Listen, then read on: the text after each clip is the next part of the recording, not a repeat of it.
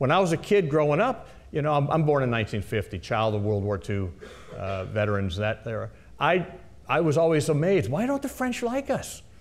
Why don't they like us? We liberated them. And now you start to find the complexity of the problem. A lot of the French fighting resistors were communists. And of course, we keep them from taking power. And then we have the same story right here, where how would you feel if you just lost a leg when you were 8 years old, as one of the people I know about?